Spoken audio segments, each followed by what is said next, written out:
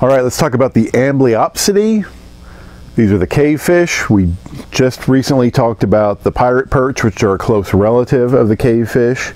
Obviously, these are interesting fish. You're going to find them in caves and in unique environments. There's only 2 species here in Kentucky. We can notice these because they're going to be like a pirate perch. They've got the anus up by the throat, which is pretty unique. Whereas the pirate perch, we thought they might be mouth brooders, but turns out they're probably not. These are definitely mouth brooders.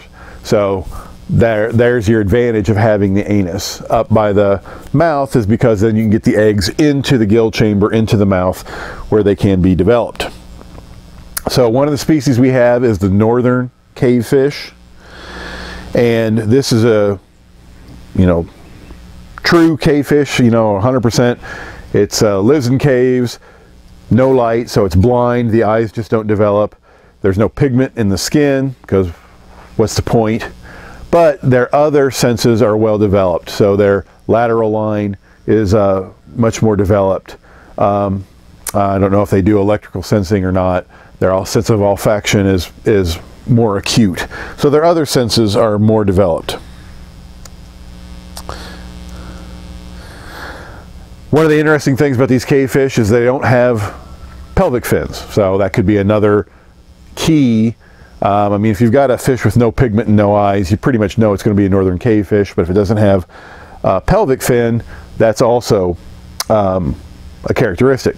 What's interesting is there's a population of sculpins, so it's a different family, that lives in a cave in southeast Missouri, not too far from here. A friend of mine studied them for a dissertation. And we'll talk about this story later, about how this species is in the process of evolving to be adapted to the cave environment.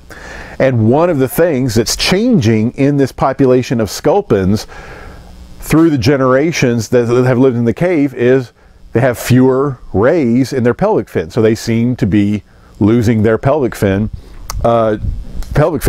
just like the northern cavefish does not have any pelvic fins. And that's interesting. That these,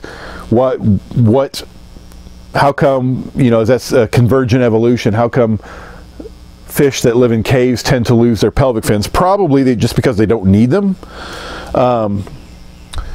Because they don't really have a lot of predators, they don't need to maneuver a lot, so they're just sort of atrophying, and there's no advantage to having them, and so they're slowly just disappearing. That's one potential hypothesis. All right, the other cavefish we have is the spring cavefish. This is not something that lives in the dark. It lives, like the name says, more in springs. It's got some pigment. It's got eyes that function. So it's not 100% restricted to caves. And here's your northern cavefish with no pigment, no eyes. And your spring cavefish. You can see the anal fin. You can see the pectoral fins, no pelvic fins. So, very cool little fish. Never caught any myself, but I know some places where we're likely to find them, so we're going to go looking for them. Okay, cavefish. Thanks.